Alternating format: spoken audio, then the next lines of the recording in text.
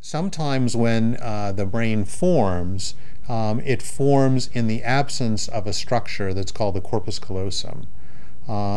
And the corpus callosum is a structure that is in between the two hemispheres, so the two sides of the brain.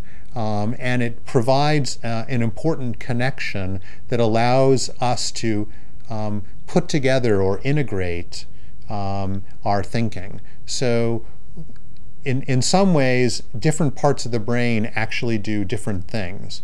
So one way that we think about that is that language, our ability to understand language and our ability to make language, to speak, is produced in the left hemisphere, on the left side of the brain, whereas our ability to, say, perceive shapes or do art, again, in kind of a simplified way, takes place on the right side of the brain. And our brain uses the corpus callosum to send these signals from one side to the other to integrate and to synthesize that information in sort of a complete way. And there are people who are born without this corpus callosum.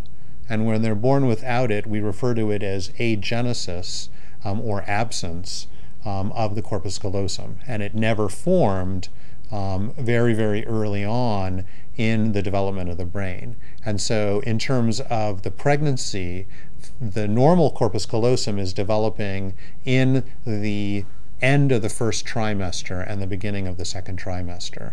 And so that is the time when the corpus callosum is developing. And this absence of the corpus callosum is something that can be seen on ultrasounds that are done in the 18 to 22 week period.